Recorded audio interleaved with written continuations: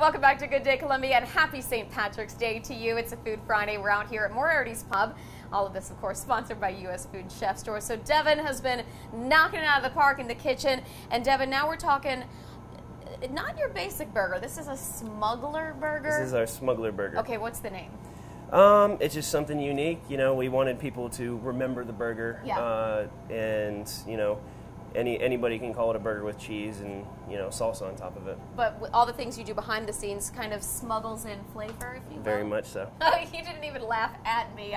You did good. You did good. Okay, so where do you start with this one? First thing we're going to do is we're going to take our own proprietary blended burger meat. It has chuck and short rib in it. It has a lot of moisture, real good, rich flavor to it. And we're going to take some of our house seasoning, sprinkle that on top there. And then we are going to throw this on the grill. So, of course, then you cook it to whatever the customer requests. What's your favorite? What do you do? Medium rare. Oh, okay, okay. So you get it to medium rare, and then what do you do? Well, the next thing we're going to do is we're going to take our brioche bun. We're going to throw it on the flat top, and we're going to grill both sides. Okay. And then after that, as soon as we flip the burger, we make our own fresh honey jalapeno sauce. And this has fresh roasted jalapenos, a little of our tomatillo poblano salsa, and grade A honey. And we coat the burger in this. Oh, yum. Got a sweet little kick to it, huh? And then we got toppings here. Yeah, well, right after that, we're going to throw our fresh Swiss cheese on top of that.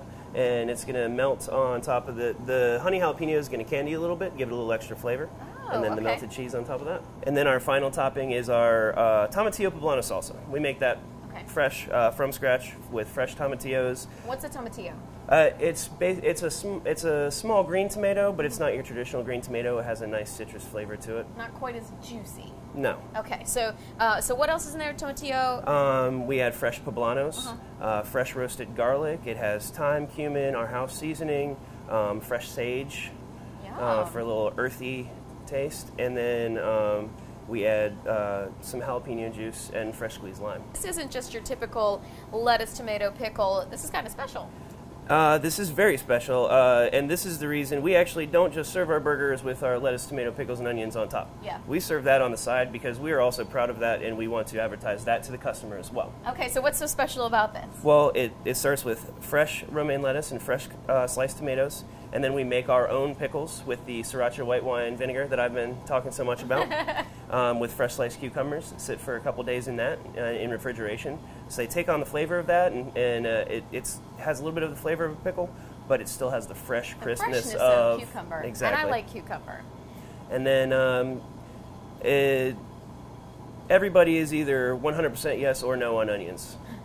So I wanted to do something a little different with it to, you know, spice it up. So we take the same pickling, the same white wine vinegar juice, and we actually make our own lager-drenched red onions.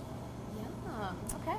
So it still has a little bit of the flavor of the onion, but it adds a little more to it, and it complements everything else on the burger. So we're going to set this on the side next to the burger. Okay. And serve it up with our house fries. And chow down. And that's exactly what I'll be doing at 8:35. Stay with us, you guys. More Good Day coming up.